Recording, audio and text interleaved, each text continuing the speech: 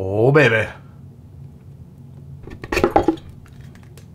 Midleton, very rare Dair Ghaelach, an Irish whiskey I was introduced to about 3 years ago. And since, one that I always look for each release. Midleton Dair Ghaelach means simply Irish oak. It's the result of a 6-year exploration by Midleton into using native Irish oak to mature Irish whiskey. Now, historically, there is a range of releases that have been matured in barrels made from virgin Irish oak from particular forests across Ireland. Now, the oak is selected for each release, which influences the whiskey and gives each a unique flavor of Ireland. Sound interesting? Let's learn more. It's the Mash and Drum.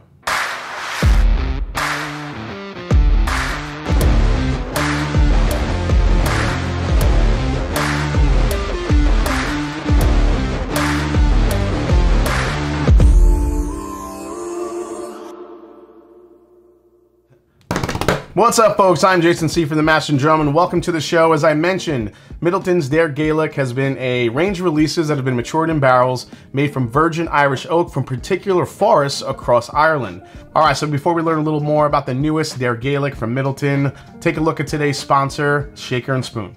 Alright, you guys have heard me talk about Shaker and Spoon before, and for good reason. I love their subscription so much, and I've gotten a ton of feedback on how much folks love it as well, that I decided to make some more cocktails and show you just how great these boxes are and how much I appreciate them being a sponsor. Now, Shaker and Spoon is a subscription service that teaches you to make bar quality cocktails from recipes designed by award-winning mixologists. Shaker and Spoon builds these boxes around one singular spirit and tries to give you different styles of cocktail making. Included in the box, you get all these different recipe cards that guide you through mixing and garnishing each cocktail step by step, with even a glossary that explains any unfamiliar bartending terms. They also have videos you can look up to help you along the way. Each box includes all the ingredients other than the alcohol for about 12 cocktails, 4 from each recipe. Everything you need: syrups, bitters, garnishes, infusions. They give you specialty syrups that are all house made, all created in small batches in Red Hook, Brooklyn. So this box happens to be centered around using bottled and bond apple brandy, which is a pretty popular spirit nowadays. The cocktail is called Pear Necessities. For this one, I already have my bottled and bond brandy in the shaker. I just need my supplied ingredients of vanilla pear shrub, ginger beer, and candied ginger. Now remember, they supply everything except for the alcohol, but at least you don't have to go around shopping for hours trying to find all these unique ingredients. All right, let's make it. So I need 3/4 of an ounce of the vanilla pear shrub, which sounds delicious. Here we go. Ice, ice, baby. Now it says to add a splash of the supplied ginger beer and then strain it into my glass. Then it says to top some more ginger beer on top and add some candied ginger for garnish. They actually give you these little toothpicks and candied ginger. Absolutely love it. All right, let's try it. I definitely get the vanilla, I get the pear, the ginger, obviously you're gonna taste. And I can taste that apple brandy. Absolutely delicious cocktail. These are the type of fun cocktails you can make with Shaker and Spoon. All the directions are laid out really well. So let's recap quickly. Shaker and Spoon is a monthly cocktail subscription box that will deliver these craft cocktails to your door. So if you're interested, click that link below in the description or use code MASHANDDRUM at checkout for $20 off your first box. Again, click the link below in the description or use code MASHANDDRUM for $20 off your first box. Now go get some fun cocktails with Shaker and Spoon and enjoy. Cheers, guys. So situated amidst rolling fields of barley, the native Irish woodland on the Ballykilcavan Estate has been managed carefully by the Walsh chemist family for 13 generations since 1639. Kylebeg Wood, or An Kylebeg in the Irish language, translates to the little wood. And it was in this little wood that native Irish oak was planted in 1820 to replace trees that were used for shipbuilding during the Napoleonic Wars. Today, David Walsh chemist manages the special oak in Kylebeg Wood, where 7 trees, just 7, were carefully cut down to produce the finest Irish oak hogsheads for the latest chapter in the Dair Ghaelach series. Once harvested from Kylebeg, the oak logs were shipped to the Spanish region of Galicia, where the wood was cut using the same time-honored craft of quarter sawing. Next, the precisely shaped staves made the 10-hour journey from the sawmills to the Antonio Paez Lobato cooperage in Jerez, Spain, where they were laid out to dry naturally in the warmth of the Spanish sun. 15 months later, the Kylebeg oak staves were ready to be worked and only yielded 42 casks. Each was given a light toast to the specifications laid out by master distiller Kevin O'Gorman.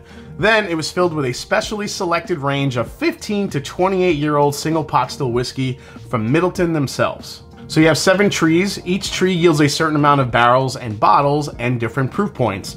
Tree 1 is 55.6% ABV, Tree 2 is 56.1, Tree 3, Tree 4, and Tree 5 are all 56% ABV, Tree 6 is 55.4, and the last one, Tree 7, is 55.9. Now I have Tree 5, which is 56 even, 112 proof. All the Midleton Dair Ghaelachs are single pot still, non-chill filtered, cask strength, natural color Irish whiskey. It's non-age stated, but as I said, includes whiskey that's 15 to 28 years old. And then it's all finished in those selected Kylebeg wood casks from those 7 trees. The retail price for this one, you're gonna probably pay around $340 for this bottle. So I was introduced to this whiskey about 3 years ago from Matt over at Whiskey Crusaders. Whiskey Crusaders is another great channel. If you guys haven't checked them out, please do.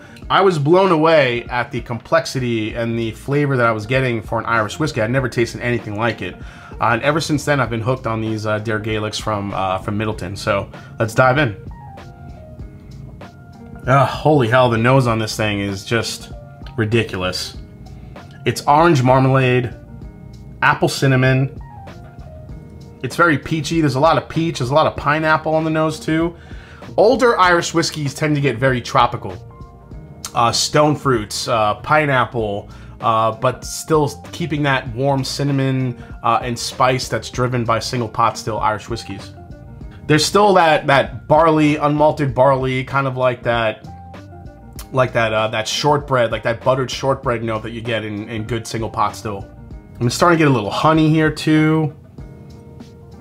Still that spice, that black pepper coming through from the single pot still. Folks who only know like Jameson and some of the popular, you know, even Redbreast, some of the popular, you know, well-known Irish whiskey brands that have never tasted this before really kind of miss out, because high-aged Irish whiskey like this could be some of the most intriguing and some of the most whiskey that just has so much depth of flavor that it's hard to put into context unless you actually taste it. But so far the nose on this is absolutely delicious. Let's give it a go.